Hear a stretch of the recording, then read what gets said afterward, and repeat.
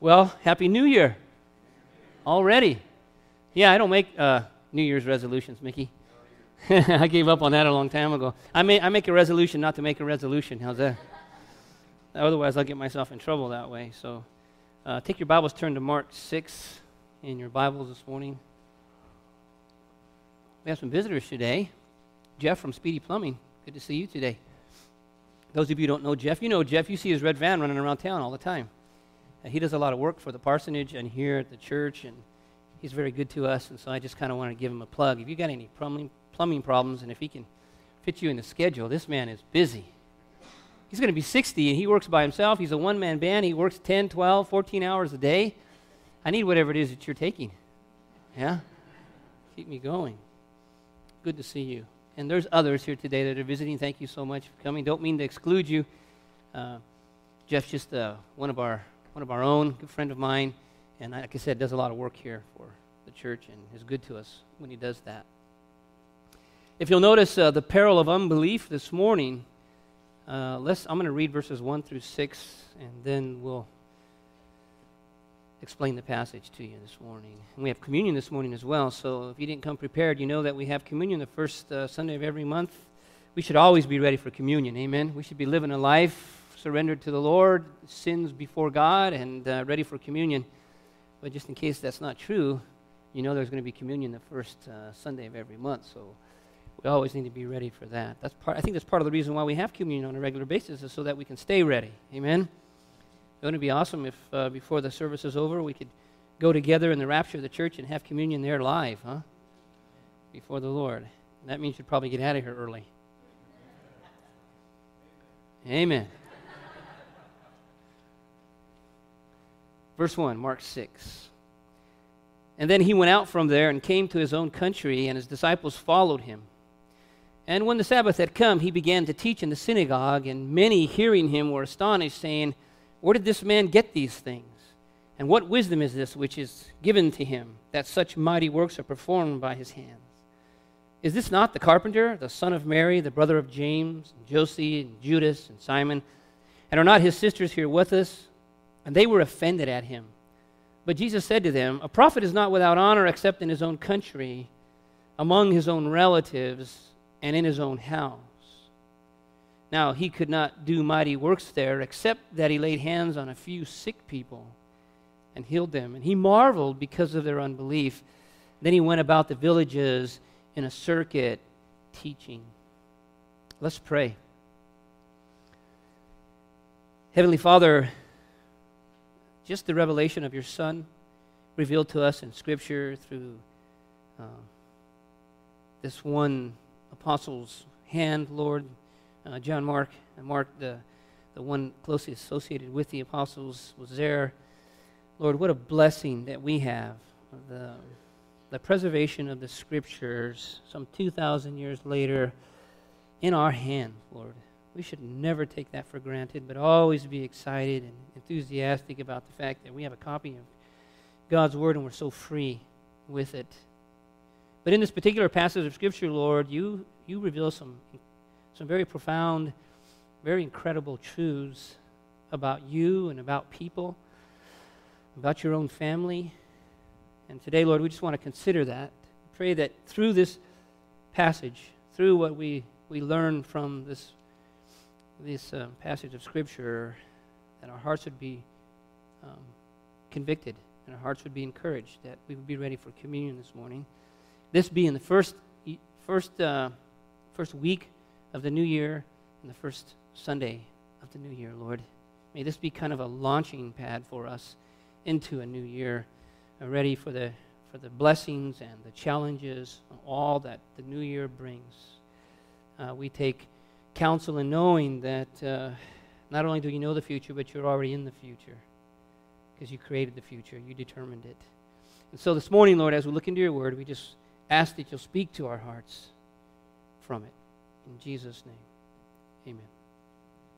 If you can remember back to the first Sunday in December, a lot of you can't do that, but if you can, you remember that we've already looked at the passage in some degree. We called it without honor or no honor. And that was from Luke.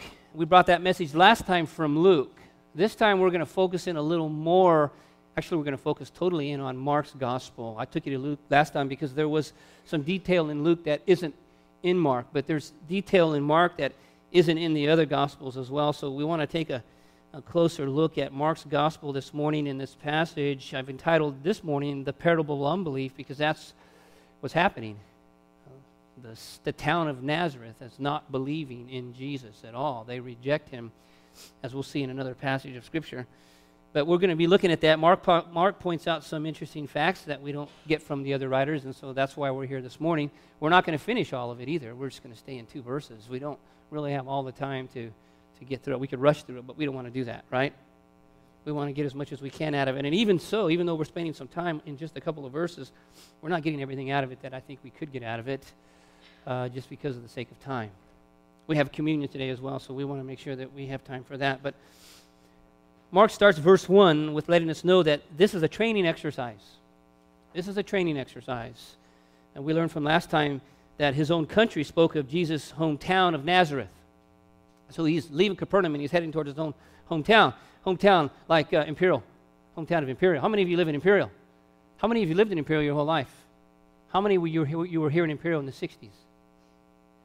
All right. How many were here in Imperial in the 50s? Okay, you're getting older. How many of you were here in Imperial in the 40s? 30s? Anybody here in Imperial in the 30s? Wow. Back there, yeah, some old timers. Do I dare go back to the 20s? Did I go back to the 20s? Hometown. And it was probably the case for Jesus when he was in his own hometown, his own home country, or his own country. There were probably people that were new to the town, probably people that had been there forever, as he's coming into town. So he's been away for a while. He's been out ministering. The word is getting out in Galilee that Jesus of Nazareth is doing mighty things. He's an incredible preacher. He's healing the sick. He's raising the dead. He's doing awesome things. And so in his dust, so to speak, or preceding him even, is all this churn about Jesus of Nazareth. And this is their hometown boy. Their hometown boy. Okay, so we learned that last time his home country spoke of his hometown, his own country. So no one can say that Jesus neglected his own country. Nobody can say that he neglected his own town, because he didn't. Okay, he did not. He wasn't so busy out there that he forgot his own little town of Nazareth, which was very small, much smaller than Imperial at the time. Very small. The gospel record shows that he went to his hometown in the fullness of time, and rightly so. Very important. There had already been question as to his identity. And I believe that in a microcosm, Nazareth was representation of the people of Israel. Nazareth rejects him, and then Israel later rejects him. He was in his hometown and then later in his home country, in all of Israel. And at both levels, he was rejected as the Messiah. So I think that was very important. And he had every intention of ministering to them, as he did elsewhere. We also see that in that intention, his disciples followed him. And we talked about that last time if you were here the first Sunday in December. They would be learning from the Master. They would be learning from the Lord. They would see firsthand just how ugly people can get. Just how ugly people can get. In fact, later on down in the book, later on down quite soon down in the book, they get to experience some of how ugly people can get. And so they were going to learn that. There's the good things about people, there's the good things about ministry, and then there's the difficult things about ministry, the hard things about ministry, and then there's the ugly things about ministry. And that's what this passage reveals. A lot of this passage reveals the ugliness of people. These were people in the synagogue. These were religious people. These were his own people. His own people. Like Mickey and I. Stand up, Mickey. Look how close Mickey and I are. Look at that. I've known Mickey all this time, right? And look, we're dressing the same now. Right? But seriously though, some of you people, those of you who grew up with me as a young boy in this town, either you or your parents, we're like family, right? We're like family. We're close. And you would expect that kind of treatment. You know, I wouldn't expect Mickey to treat me the way these people treated Jesus. You know, in fact, I think it was Mickey when Wayne had announced his resignation. I think it was Mickey first that said, "I wonder what Pastor Albert's doing." Right? Yeah.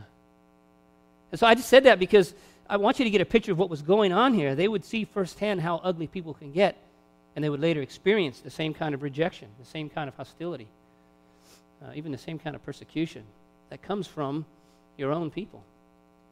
Well, notice in verse 2 and 3, this begins to get a little bit interesting here. It starts with the reaction of the people, okay? So that's point number one. That's as far as we're going to get this morning. The reaction of the people. How the people reacted to Jesus. Let's read it again, verse 2. And when the Sabbath had come, that's important because this is the day of what for them? It's a day of worship. Okay, yeah, rest, that's right. Sabbath's the seventh day, the Sabbath day. But it was a day of worship. So where were they? They were in the church house, okay? Not called the church because the church hadn't been developed yet or hadn't been born yet, but it was their house of worship, the Sabbath. And he began to teach in the synagogue. They would do that. They would let visiting rabbis, visiting teachers, itinerant preachers, if they were visiting, they would allow them to come up and speak. Now, that's dangerous today because we never really know who somebody is or where they're at, but then they would speak within the parameters of their own faith, okay? And of course, they allowed Jesus to do that. And many hearing him were astonished. And remember, I told you last week that you see that all the time, the word astonished, all the time. That is the reaction of the people, amazed, astonished. They tend to get involved emotionally. But it never usually goes beyond that. So they're astonished and they're saying, where did this man get these things? What are they asking? What are they asking there?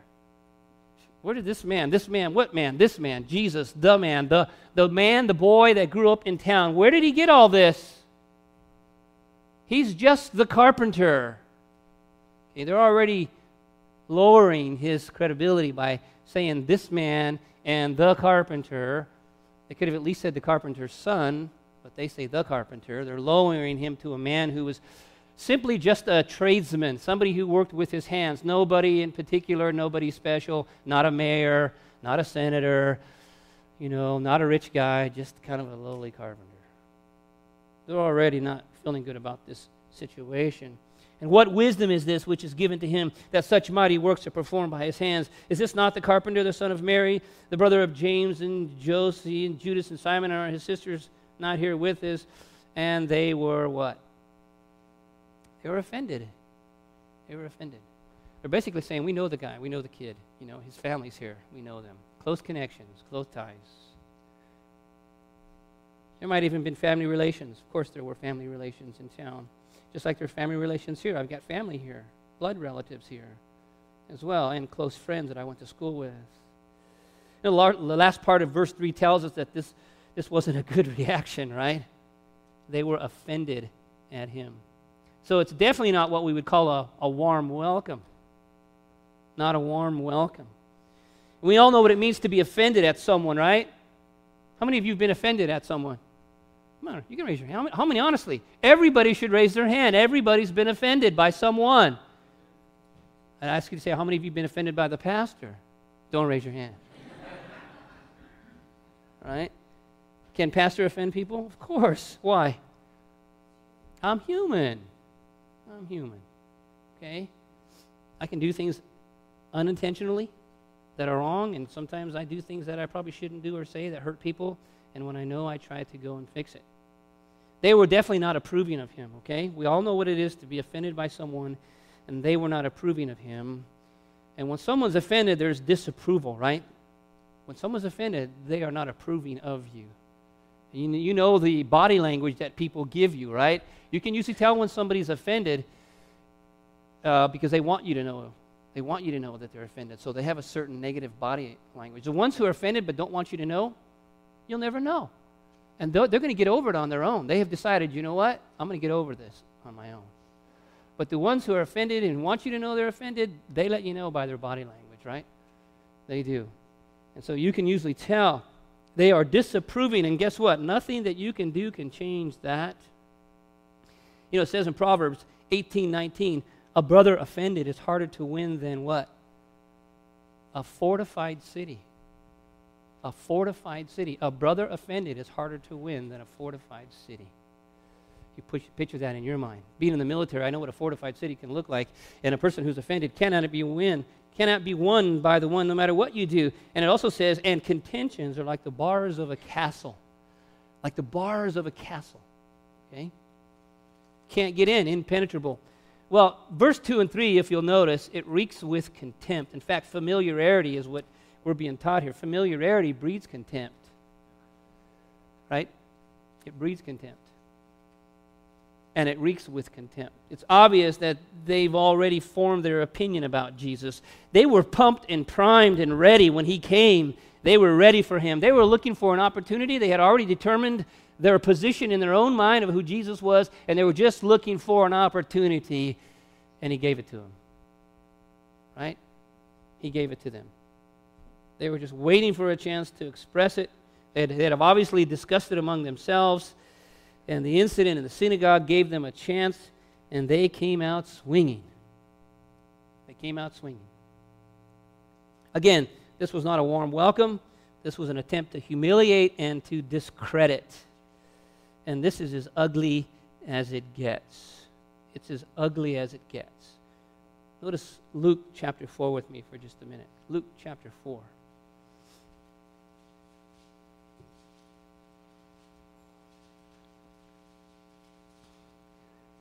It can get pretty ugly in the church too, just like it can get pretty ugly in the synagogue. Pretty ugly.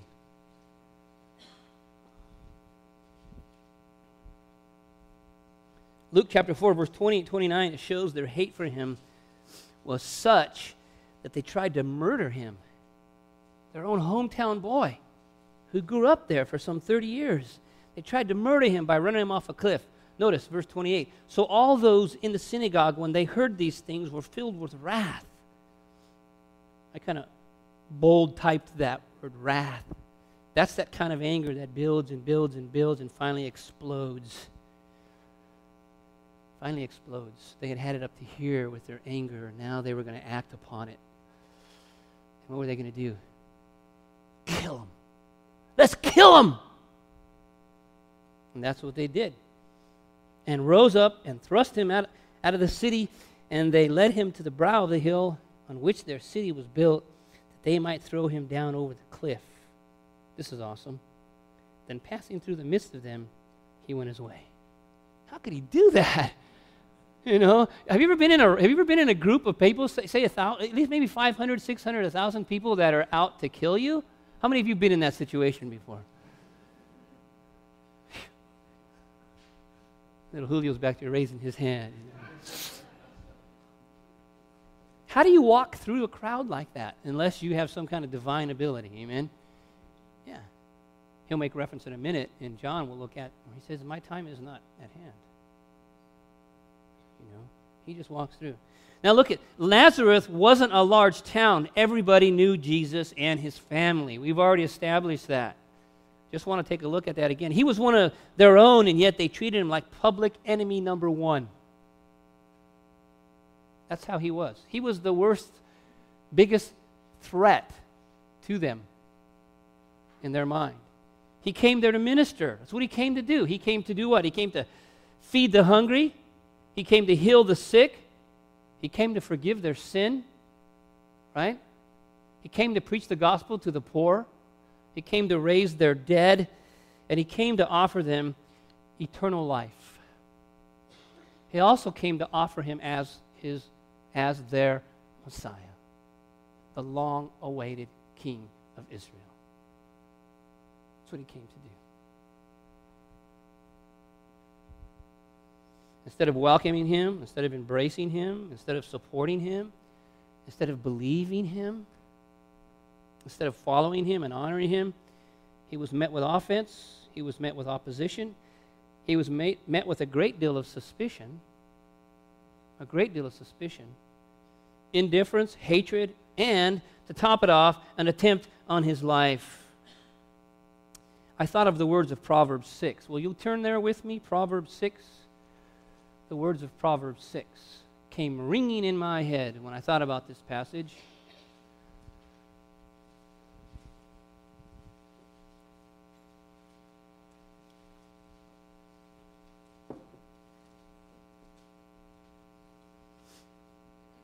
Notice verse 16 through 19. Take in the words. They're very powerful. These 6 things the Lord, what? He hates. I think every translation uses the word hates. Does God hate? Oh, you better believe it. And here they are. Yes, 7 are an abomination to him. The first one, a proud look. Okay? God hates, and it's abomination to him. A proud look. Second, what's the next one? A lying tongue. Third, hands that shed what kind of blood? Innocent blood. Third, a heart that devises wicked plans. Be careful when the plans that you are making are wicked. Feet that are swift in running to evil. A false witness who speaks lies. That means somebody who's accusing someone else, and it's all lies. It's all lies. Okay? False accusation. Be careful when somebody comes and starts accusing someone and trying to defraud their testimony. Anyone who sows discord among brethren. Do you see how much God hates discord sowers in the church? Pretty powerful, huh? Pretty powerful. Now, this level of hatred for Jesus didn't just happen at the moment, okay? It didn't just come out of nowhere. It wasn't an instant thing that just kind of was there as he came into the synagogue. It had to have been cultivated. It had to have been cultivated because you don't go from, here comes the home guy, come in, I haven't seen you for a while, heard all great things about you, oh, we want to honor you, it's so awesome, and then from that to wanting to murder the guy. No, it had been building. It had been building. The animosity, the hatred, the spies that they had for him was building. It had to be cultivated. It had to start with someone or several someones. It had to start that way. Someone fleshly, someone carnal, someone who takes pleasure in hurting others, someone who has availed themselves to the devil's work, someone like that. Someone who themselves have been hurt. That's why they lash out. They've been hurt, and the hurt's never healed. Someone, as Proverbs 6 says, someone with a proud look, a lying tongue, a heart that devises wicked plans, someone with feet that are swift in running to evil, someone who bears false witness, someone who sows discord among brethren, someone who delights in shedding innocent blood. And the very root of it all, what? Satanic. Satanic. If God hates these things, the devil loves them. Right? Because the devil doesn't love anything that God loves. And so definitely satanic. And the reaction, it's a lot like the reaction we saw in Mark chapter 3. So I want you to turn to Mark chapter 3 real quick. Mark chapter 3. Say, Pastor, I can't remember you ever preaching a message like this before. Well, I'm in my 4th year now. I think I got my tenure. I'm locked in.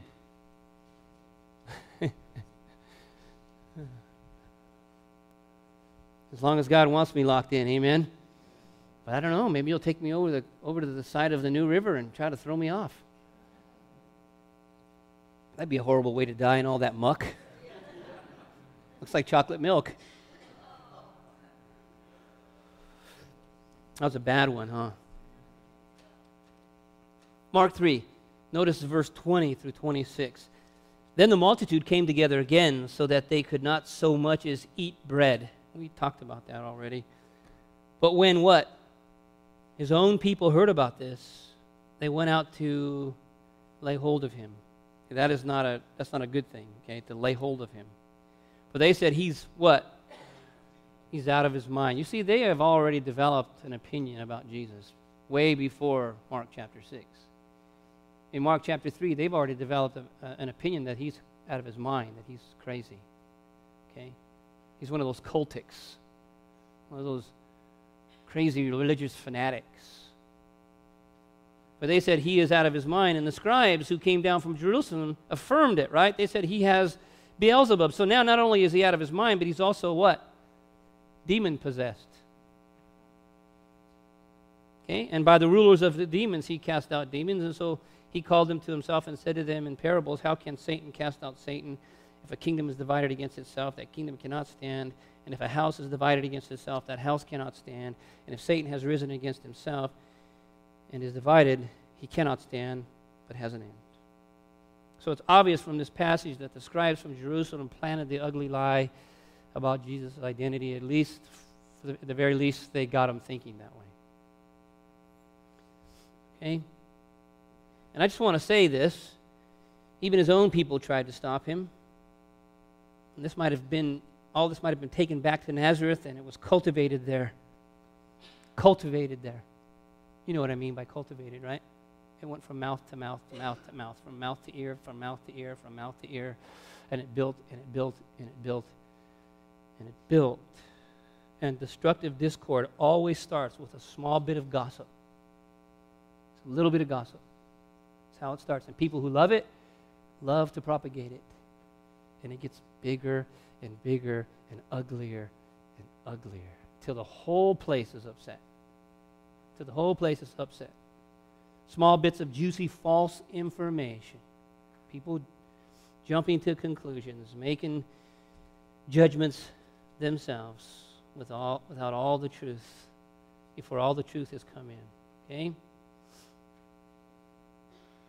And it just has to be told to someone.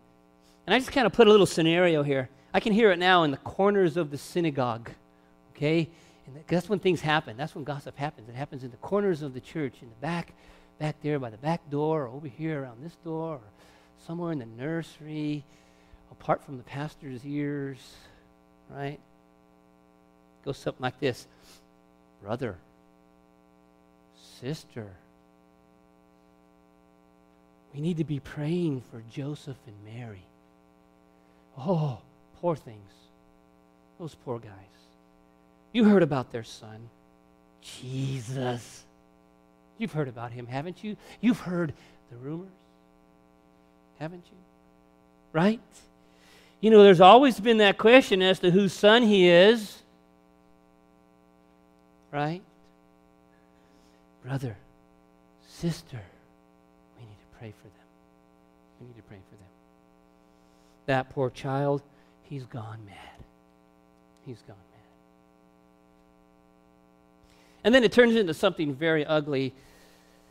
But you know what? There's more. And it goes deeper. Notice verse 31 and 35 in that same passage of Scripture. Look. Then his brothers, and his mother came.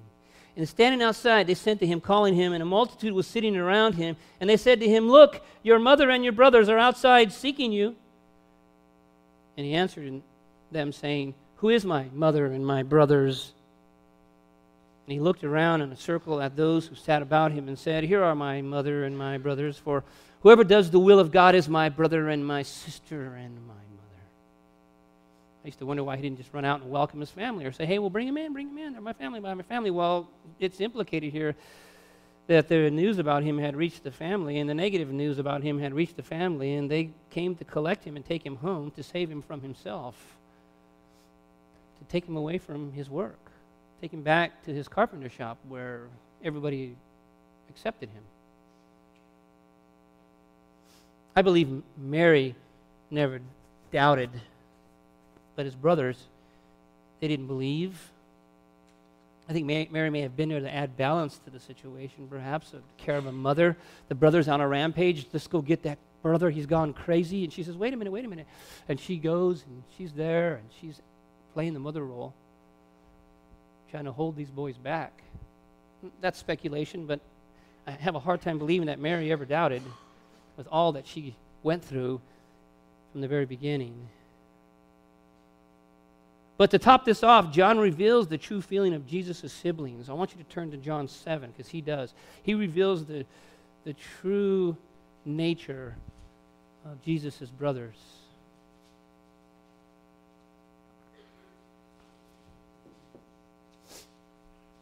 Next week, God willing, we'll look at the reality of these men, the identity of these men who Mark and John revealed to us as his brothers.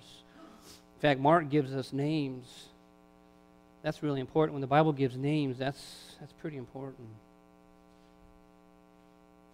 John 7, are you there? I love to hear those pages turning. Verse 1, after these things, Jesus walked in Galilee, for he didn't want to walk in Judea, because the Jews sought to what? Can you imagine? Everybody was wanting to kill him. I feel pretty good, you know. I don't think there's anybody here that wants to kill me. I don't think so. The Lord said, if you hate someone, you've already committed murder in your heart. Now the Jews' feast of tabernacles was at hand, and his brother therefore said to him, depart from here and go into Judea, that your disciples also may see the works that you're doing. For no one does anything in secret while he himself seeks to be known openly. If you do these things, show yourself to the world. In other words, if you're such a great and mighty guy, if you're really the Messiah, go and prove yourself. For even his brothers, what? They didn't believe in him.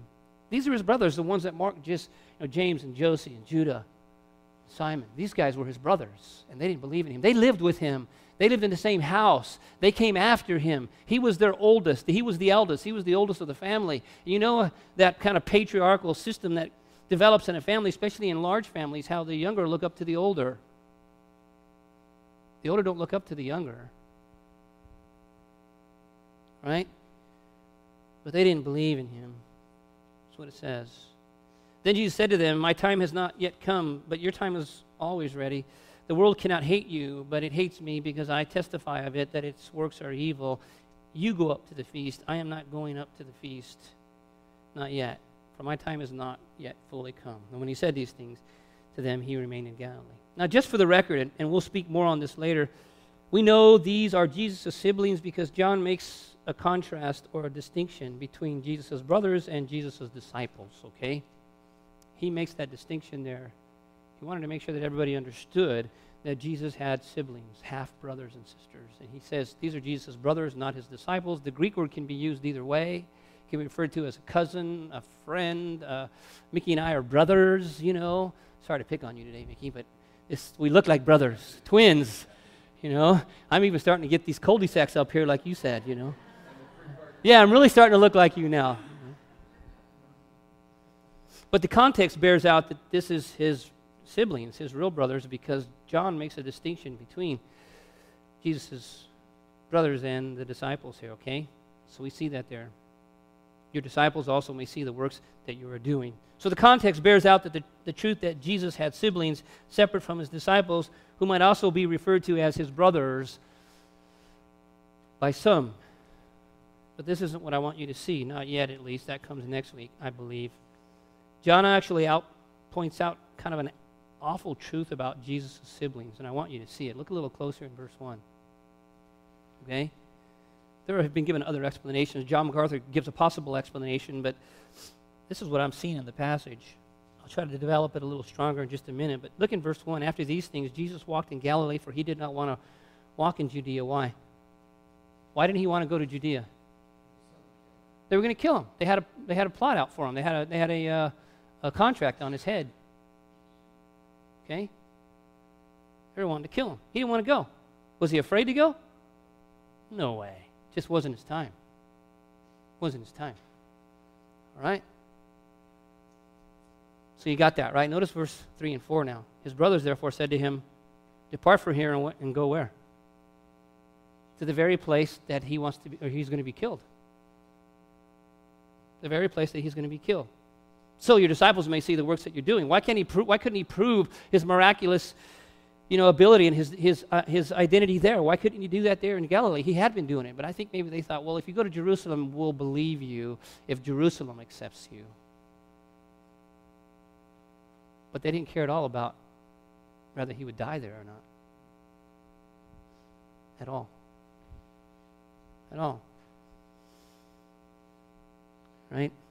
That's kind of a sad commentary. Look, if they loved him, if they believed him, they would have begged him not to go. When Paul said that he was going to Jerusalem and there he was going to be tied and possibly killed, they wept for him and begged him not to go. The church said, please don't go. You can't do that. And even Peter, out of place and out of touch with the will of God, said, you can't go to Jesus. You can't go to Jerusalem. If they're going to kill you there, don't go. Right? Maybe they're looking for more proof. I don't know. Maybe if those in Jerusalem accepted him, maybe they would believe as well. I'm not sure. But either way, what does Jesus say? My time has not yet come. My time has not yet come.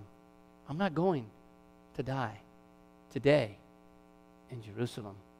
Whether you care or not, I'm not going, right? Everything about Jesus then was in accordance with God's will or God's timing, even his death. And they may have wanted him dead, or at least we're thinking about the possibility. And the motivation, verse 5, the motivation, unbelief. Unbelief. Unbelief is a very, very deadly sin. It can cause all kinds of wicked behavior. And this isn't new in the Bible, right? It happened over and over again in the Old Testament. Remember Joseph's brothers? They wanted him dead. They wanted him dead. Why? Envy. Envy. Well, I want you to see something. Turn to Mark chapter 10 for just a minute. Mark chapter 10. Jesus confirms this truth himself. He confirms this truth himself.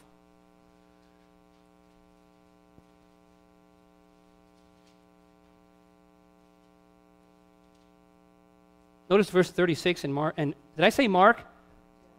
I meant Matthew. I'm sorry. Please go to Matthew. It takes 2 more seconds of our time. I meant Matthew 10. I want you to see what he says, because he lived this at least for a while. Matthew 10:36. Do not think that I came to bring peace on the earth. This is Jesus. Do not think that I came to bring peace on the earth. I did not come to bring peace but what? A sword. What's a sword?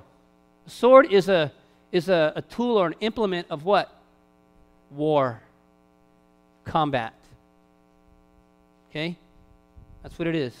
It's not an implement of peace, okay? It's not an olive branch. For I have come to set a man against his father. 36. 10:36. Thank you. 34 and 35 for relevance, okay? Verse 35. I have come to set a man against his father, a daughter against her mother, and a daughter-in-law against her mother-in-law. That's why that's always happening, right? Verse 36, okay? Verse 36. And a man's enemies will be those of his what? His own household. Isn't that sad? Could it be then that some of the ugliness about Jesus of Nazareth started from members of his own family? Only God knows. Only God knows, but all the evidence is there that they at least weren't very approving of him, to say the least. What we know for sure in today's passage is that unbelief can be a very, very, very deadly sin and result in serious consequences. Verse 5, right?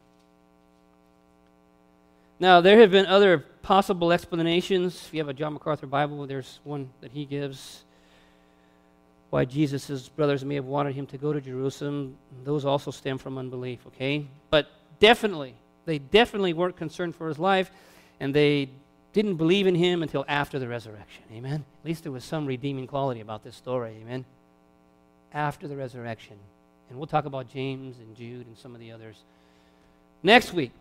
Unbelief can have all kinds of negative reaction to it, people. As soon as somebody gets offended, that's when it starts.